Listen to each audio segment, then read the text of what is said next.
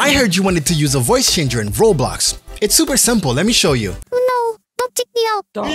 First thing you want to do is make sure that you have access to voice chat in the first place. And you can do this by clicking on the three dots here, going to settings, then privacy, and under microphone and camera input, you will see use microphone to chat with voice. If this doesn't appear at all, you'll have to go and verify your identity in account info. Once that's done, make sure you come back here to activate this option. Alright, so now we can go ahead and launch our favorite Roblox game. Kill them all. Make them suffer.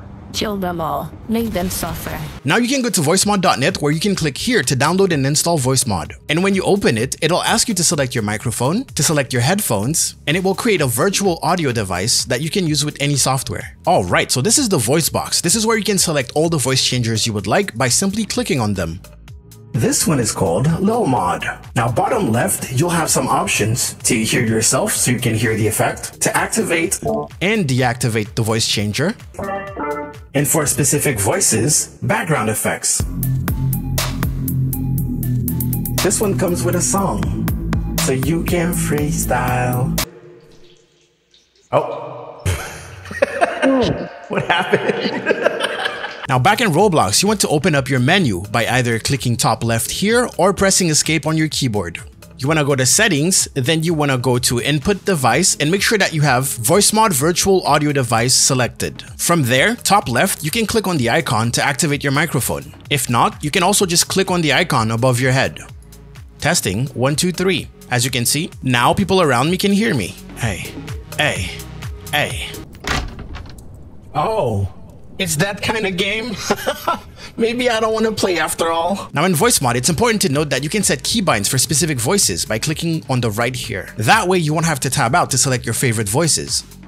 If you would like to turn the voice changer off, you can either set a keybind to go back to clean here, or a keybind to toggle the voice changer option here.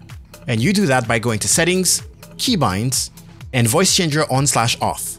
Alright, I'm ready, let's go. Oh no. Why am I holding a Pez dispenser? I think there's a leak somewhere. Who would have thought this was Roblox? I just moved into the neighborhood. How you doing? One more tip, Voicemod also comes with this huge soundboard with a large variety of sound effects that you can play for everyone to hear. But on top of that, they also have community sounds where you can find all the memes uploaded by Voicemod users. And you can add them to your own board by clicking right here. Select your board and click add. Just like the voice changers, you can set up a custom keybind to play them whenever you feel like it.